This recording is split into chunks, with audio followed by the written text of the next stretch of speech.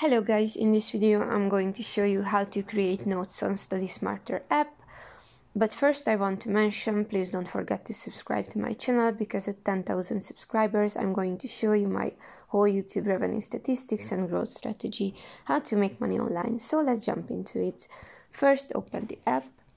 If you previously made the study set, you can choose it. If you didn't, please check my YouTube channel because I made another video about it.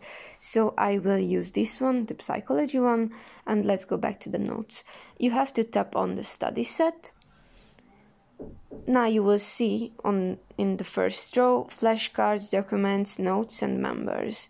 Tap on the notes, and here you can create a new one or select from the templates. If you want to create the new one, tap on the plus sign. I can't, because then I can go back because of my phone. And if you want to choose from the templates, swipe left. Here you have weekly planner, outline summary, vocabulary list, assignment tracker, semester planner, and course syllabus. If you want to choose a template, just tap on it. For example, I want to choose the semester planner. That's pretty much it for this video. I hope it was helpful for you. If it was, please consider subscribing and see you in the next one.